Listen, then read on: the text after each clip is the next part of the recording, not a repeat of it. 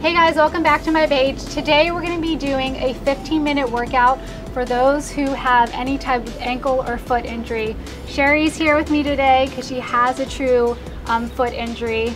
And I used to get patients that told me they weren't able to exercise because their foot is hurt. So this shows you can dare to be active with no excuses.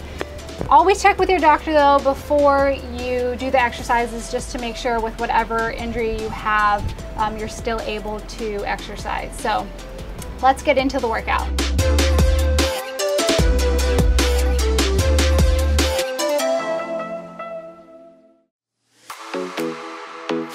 Okay, so this workout is going to be 45 seconds on, 15 seconds off for 5 exercises, and then we're going to finish with a 5-minute, every minute on the minute finisher. Obviously my ankle injury is fake. This is just to show you guys how you cannot put any weight through that foot while still doing the exercises. So, you ready? Ready. Okay. So we're gonna start in 15 seconds. So the pillow here is just to show you could also rest your foot on something as you do this. So the first exercise is gonna be a push-up to a Superman. 3, 2, 1. Exercise 1. Here we go. So we're gonna lower from our push-up up into our Superman. Of course, Rookie is always here with us, helping us through our workouts.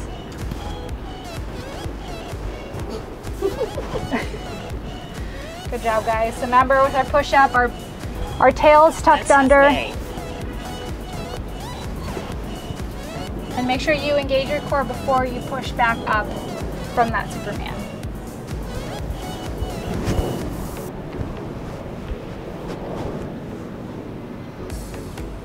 Good job, guys. 3, 2, 1. Rest. Nice. Okay, the second one is a side plank crunch, one of my favorites. So we're going to be on our left elbow. See, your foot is still nicely supported on this little pillow. 3. How's your foot doing? Fantastic. Great. Exercise 2. So we're up on our side plank, and then we're going to crunch, and then reach back out. Make sure we're always pushing away from the floor if we're on that arm.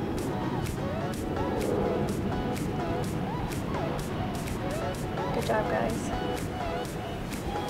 So I talked about how, this should be a no excuses workout. If you keep your body moving, even if you're injured, you're gonna feel so much better and your recovery might be faster because everything's moving, everything's pumping, your brain is working like it's still in that movement mode. So you really want to try to keep doing something. 1. Rest. Good job. Okay, so we're going to come now on our elbows and knees with a bent knee, hip extension pulse. So we're working on that glute. So we'll start on our right side. 3, 2, 1. And that. Exercise 3. Good. And then we're just going to pulse up from here. Nice small range of motion, end range hip extension. Make sure your belly button is to your spine, ribs are tucked in. Check in, see how your core is. Hip extension is going to vary with how much range of motion you have. My hip flexors and quads are tight, so mine is not going to be very much. Sherry's looks pretty good. You're a little tight, Sherry. Yeah. Good job, guys. Relax that foot if it's the injured one. 2, 1. Rest. Good job. So we're going to stay on our right leg for this last exercise. Or no, second to last exercise.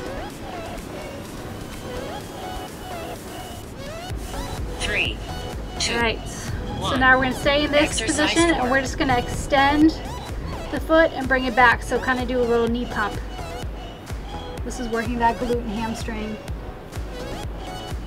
Again, this is going to be limited by your range of motion, so don't worry if your leg isn't all the way up here, because then you're probably just moving from your back versus your hip. How you doing, Jerry? Good. Ricky helping you? Yep. She's a good trainer. Yeah, she is. Oh, he's tired. My glutes are on fire. On 3, fire. 2, 1.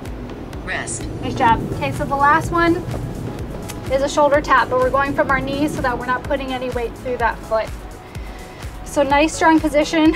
You can spread your knees a little further apart 3, for this exercise. 2, It'll make you a little bit more 1. stable. Exercise 5. And then we're just gonna tap the shoulders. Nice little core and shoulder exercise.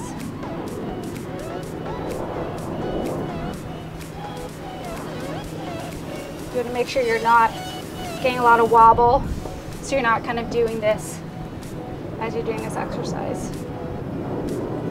Nice job, Sherry.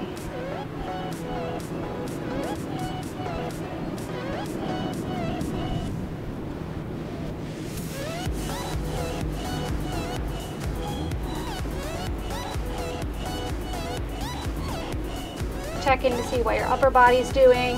What is your neck 3, doing? 2, 1. Rest.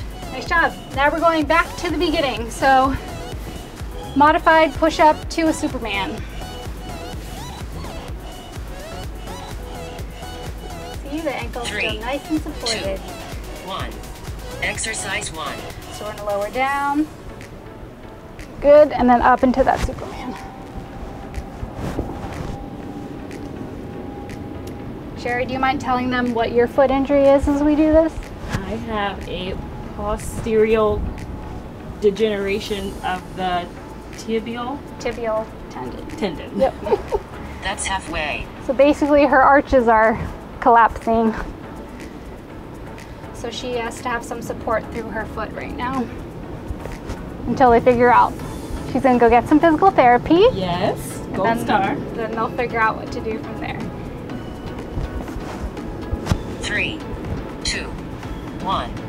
Rest. Nice job. Side plank crunch. We're gonna go from the left side now. Support that ankle still. 3, 2, 1. Exercise 2. And here we go. Crunch and extend.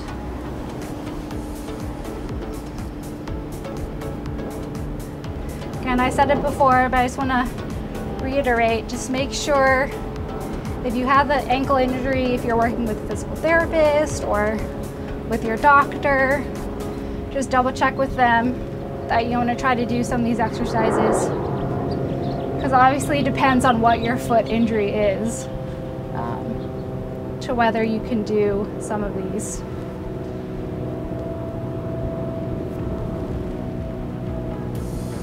Good job, guys. 3, 2, 1. Rest. Nice. So now back to that bent knee hip extension. We're going to do our left side now. So we're on our elbows. 3, 2, 1. Exercise 3. Lift me up. And just that nice small end range pulse. Good. Check in. Oh gosh. Ribs are tucked in. Belly button to spine. A little bit of that tail tucked under. None of this position. Tuck it in.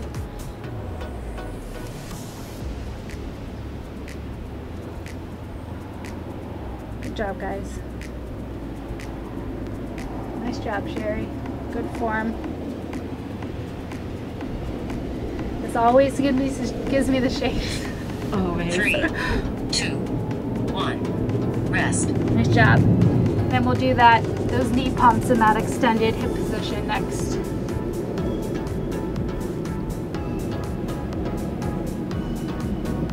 Three, two, Go. 1. Exercise So we're 4. hip extended, and then we're going to straighten.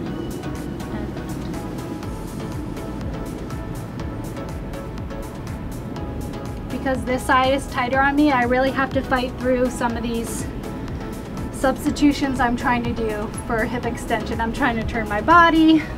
So you really have to try to be in tune with, listen to what your body is doing and see if you can then correct if you feel like you're shifting. Remember, you can always go lower if up here is too difficult to maintain this position. 3, 2, 1. Rest. Nice job. Last exercise is the shoulder taps. 10 minutes always goes by so fast. So fast. I love it. 3, There we 2, go. 1. Exercise 5.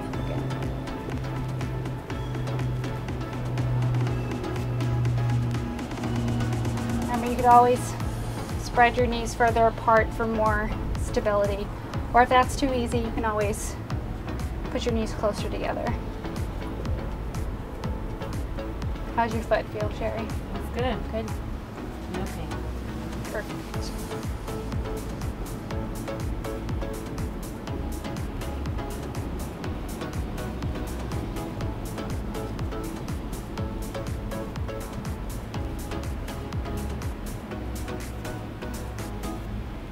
Almost done. 3, 2, 1. Your timer is complete. Nice job. So that was the 10-minute round, and then now we'll finish with the 5-minute ab finisher. You ready? Ready. Here we go. Exercise 1. Starting with the dead bug. Back flat to the floor, and then we're gonna extend, opposite arm, opposite leg, and come back, opposite arm, opposite leg, come back. Remember, for anything on your back, you wanna double check, is your back flat to the floor? Can you stick your hand underneath if you can? Then you need to readjust, press down, and then keep going. And you can keep your range up here That's halfway. if that's easier for you to keep your back flat on the floor.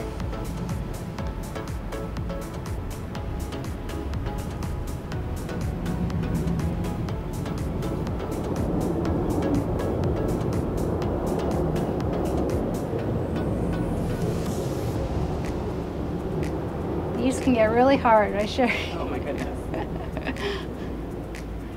3, 2, 1. Exercise 2. Nice job. We're going to go right into a slow bicycle. So I say slow because people oftentimes do these really fast and it's really uncontrolled. So I want you to go nice and slow, be very purposeful with your movement. And you see how we're just kind of lightly supporting kind of behind our ears so we're not cranky on our head at all. So I'll go in line with you. There we go. Same thing with the dead bugs. Make sure you're staying nice and flat to the floor.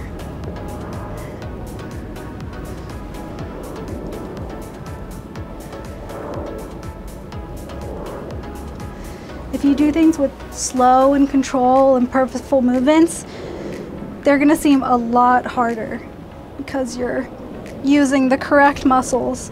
If you go really fast and you're kind of all over the place, then 3, it'll probably be easier, to be 1. honest. Exercise 3. All right, straight into the straight leg sit up. So we're reaching back, sitting up tall, and then coming back down slowly. There we go. Good. Nice job. Still got my nice foot rest. Nice little hamstring stretch.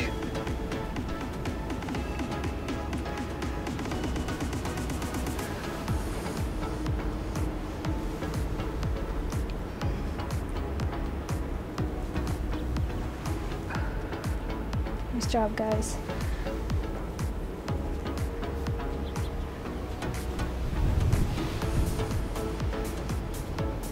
How's your foot doing, Jerry? Good. Good. Nice and relaxed, but my abs aren't.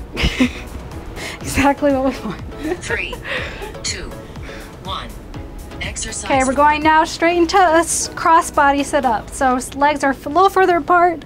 We're coming up, reaching down towards that right side, and then back down. Coming up. Oops, I said right side the first time I meant left. You know, tomato, tomato.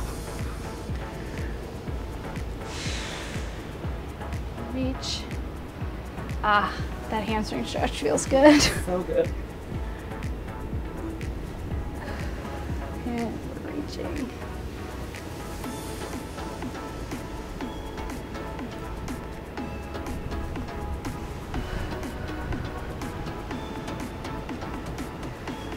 Nice and controlled.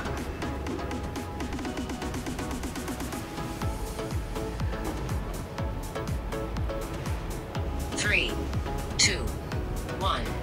Exercise 5. Nice job. Last one is suitcases. So we're kind of starting in this kind of half V position. We're gonna straighten out and come back up. Sherry's gonna be doing the modified version, going one leg at a time. It'll be a little bit easier on those hip flexors and abs. Again, light touch on the toe with the modified version if you have that true ankle or foot injury. This is the last one, guys. Only 30 seconds left, less than 30 seconds.